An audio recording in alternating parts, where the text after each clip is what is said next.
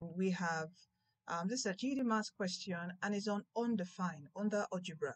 Okay, sometimes you get a question in your GED test about undefined, and most students do get confused about what undefined means. Okay, now let me quickly share with you how you can solve this. So it says find the value of x for which the expression that is 3x minus 9 divided by x squared plus 4x minus 21 is undefined.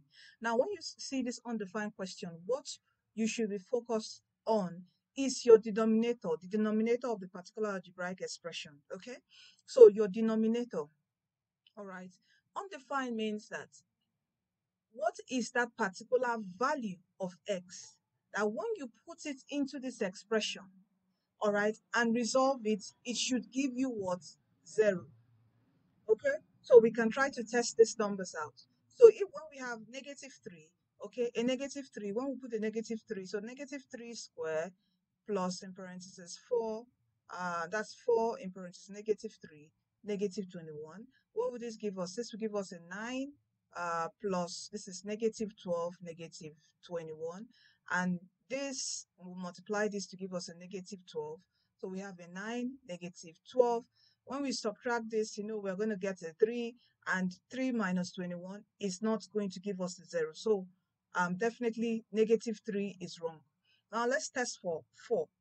Okay, so I'm going to put 4. So we have a 4 square plus 4 in parentheses 4 minus 21. So this will give me 16 plus another 16 minus 21, and that's 32 minus 21, which would not give us a 0. So this option is wrong. Now let's test for 9. Let me quickly, just clean this up. So we test for 9. All right. So now we test for 9. So we have here, we put 9 square plus 4 in parentheses 9 minus 21. 9 square is 81. This times this, that's 36. That's positive 36 minus 21. Clearly, this will not give us a 0. Okay, so it is wrong. So let's check for -7.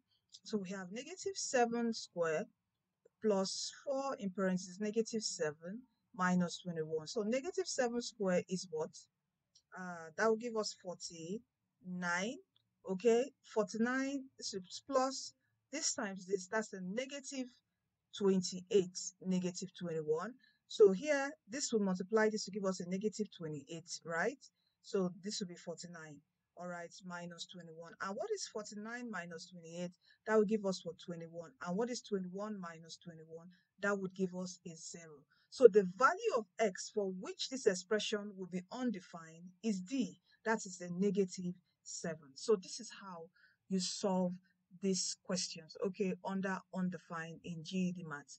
If you're interested in joining our intensive classes, we have group classes at $25 per month, okay, monthly. You can join our WhatsApp group. You'll see the link in the video description box of this video, okay, and don't also forget to subscribe to our YouTube channel. So thank you, and you can also check our website, dtwgedprep.com, for further notes, study guides, free of charge, free practice tests for you to work on and download and do.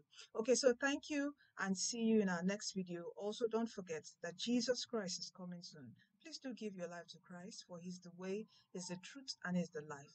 All right, take care. You are destined to win.